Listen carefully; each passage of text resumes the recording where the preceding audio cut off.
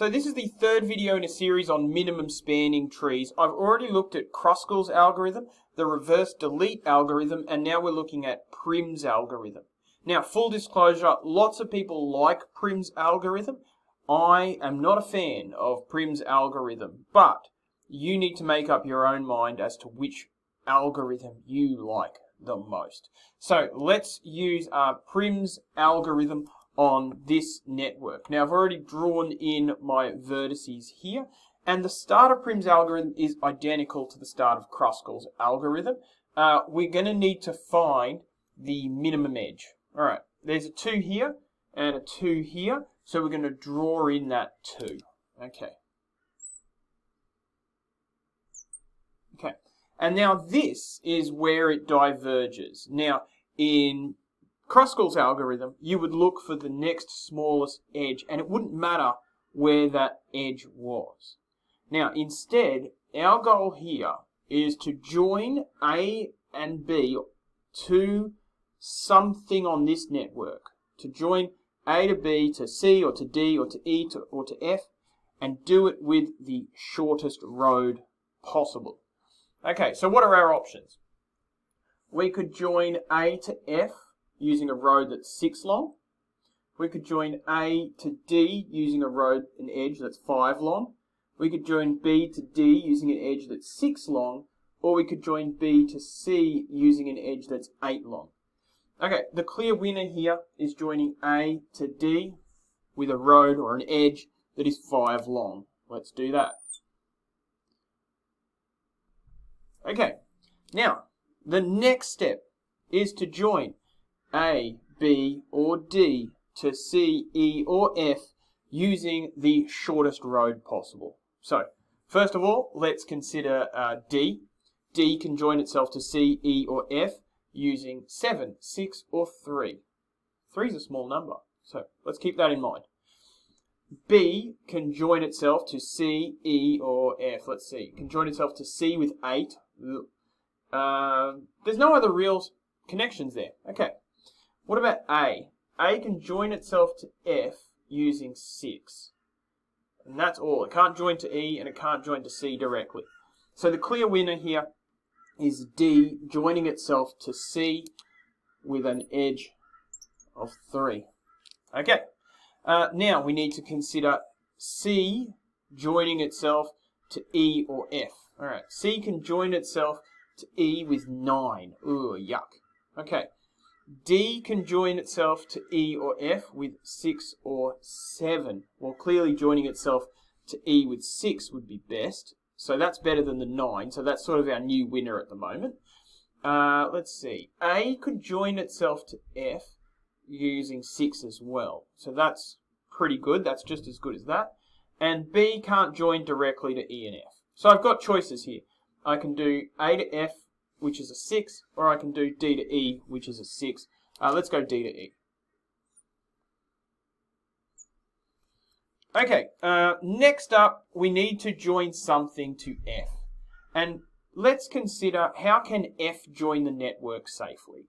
Well, F can join the network using this road that's 2 long. F can join the network using this road that's 7 long. Or F can join the network using this road that's 6 long. It's clear that F should join the network using this 2. And here we have our minimum spanning tree. Everything is connected and we have a minimum spanning tree. So we're going to try it with another one here, slightly more complicated looking one. First step, join 2 vertices using the smallest edge. Alright, there's a 5 here and a 5 here. Doesn't matter which one I use, I'm going to use A to D. Now, connect one more vertex, connect B, F, E, C, or G to A to D using the shortest edge available. So, I could, A connects to B with a 7. Alright, so that's one of my options. Or I could connect D to B with a 9. That's not great. I could connect D to E with a 15. That's terrible. Or I could connect D to F with a 6. 6 is smaller than 7, so let's use 6. Okay, now I need to connect A, D, and F to B, E, C, or G, one of those vertices. So I could join F to G or E with an 8 or an 11. So I'm going to, 8's the winner so far. I could join D to B with a 9 or E with a 15. 8's still the winner. 8's still good. All right. I could join A to B with a 7. Oh, wait a minute. 7's better than 8. So let's use 7. Let's join A to B with a 7. Okay. Next up, we need to join A, B, D, and F to one of these vertices. All right. So B can connect to C or E with an 8 or a 7. 7's pretty good. All right, so let's keep 7 in our heads. A can't connect directly to C, E, or G, so don't consider A. D, we don't need to connect to B because we've already connected to B. So D can't connect to C. D can connect to E with a 15. That's terrible. And D can't connect directly to G. All right. And F can connect to E with an 8, which is pretty good, or G with an 11, but it can't connect to C. The best number we've seen so far is B connecting to E, which is a 7. Okay. Next up, we need to connect A, D, F, B, and E to C or to G. Now, it's going to be easier to think about that vertex first and that vertex second. So let's look at C.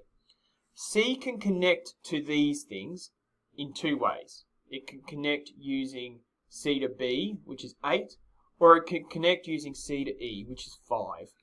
Okay, that's pretty good. Now let's consider G. G can connect using 9 or 11.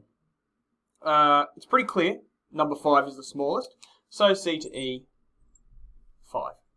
Finally, G needs to connect to all of these somehow. So G can connect using the 9 to E or the 11 to F. It should use the 9. And there we have a minimum spanning tree for this network using Prim's algorithm. Now, again, full disclosure, I am not a fan of Prim's algorithm.